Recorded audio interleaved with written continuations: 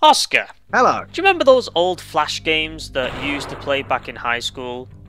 You would always close it before the teacher found out. Oh yeah, yeah. Those were the fun times. It's like always IT lessons. Oh yeah, some of them were really good, and some of them were really memorable. So this series is dedicated to looking back at some of those really good Flash games. Ladies and gentlemen, I'm Aadil. And I'm the Brownman UK. And ladies and gentlemen, this is Flashback, a series where we look back at some of those oldies but goldies of Flash games. This week we're looking at Warfare 1917.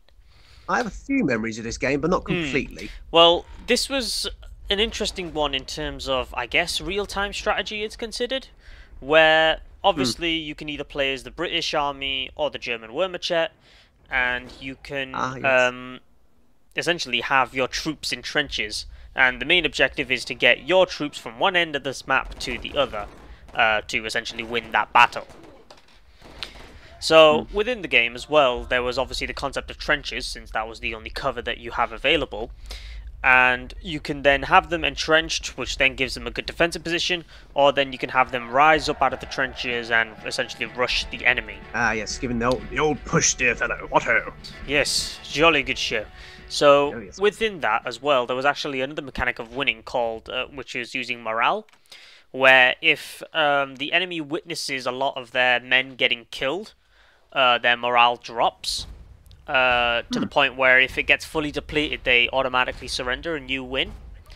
Of course, this goes both ways, because the enemy is also trying to push you back and also demoralize the shit out of you. That's quite a lot in a Flash game, isn't it? Oh, this was like really, like, I guess unprecedented for its time, because I want to say it came out in like 2009.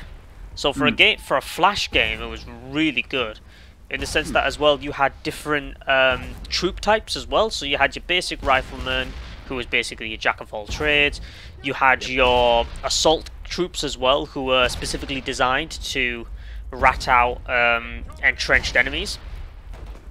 You also had your, I think your machine gunner for your basic defense, a sniper, an officer as well, who I believe increased morale and also allowed you to call in fire support, such as mortars and the good old mustard gas. I say good old. Do you want to have a fun fact? Do you know who the Major's name is in this game? Go on. Captain C. Blackadder. Ah, yes, the good old throwbacks to Blackadder. Really good show, actually, that. Yeah. Ah yes, Rip Van Adder. As I was saying though, I say good old gas. Gas back then was fucked up, but anyway, there was also even some random mechanics thrown into the map as well, where at certain, especially when you progress through the campaign, you actually see barbed wire and mines of which of course would just randomly explode and kill some scores of your troops. But overall, this game was, I guess, really advanced, and I highly give it a recommendation to play. Oh, and as we see there, the British have surrendered. Yeah, the British did surrender there, unfortunately, but now we move on as well to its sequel, which came out sometime later, Warfare 1944, where, as you'd suspect, it moved from World War I to World War II. This one had a lot more of a streamlined approach, I suppose, because this time you had various lanes, whereas in 1917 it was just one straight line.